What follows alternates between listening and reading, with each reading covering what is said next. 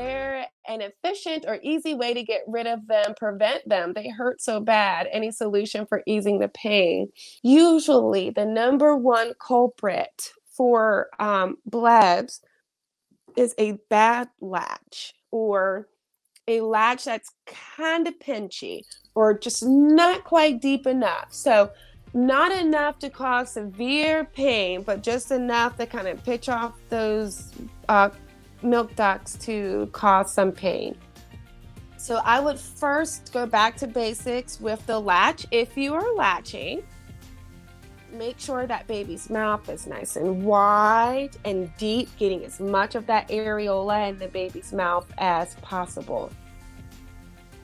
Also, to make sure that you are wearing supportive bras if you have to wear bras, but nothing tight and binding, because that will encourage clogged ducts, which encourages blebs as well. So make sure that your bras aren't too tight and binding.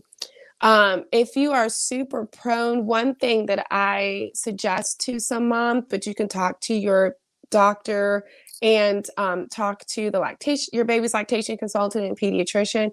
I usually suggest sunflower lecithin. They do make soy lecithin. I'm sure it does the same thing, but for dietary reasons, like the sunflower is a little bit better than the soy. So I usually suggest sunflower seed lecithin.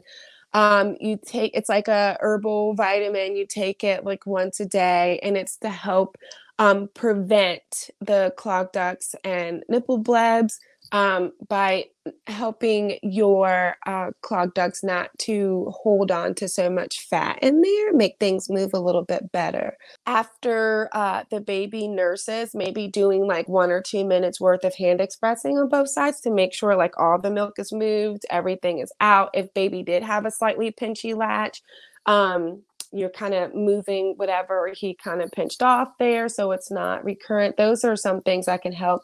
I don't really know a super efficient way, because depending on where the bleb is will be depending on how easy it is to get out.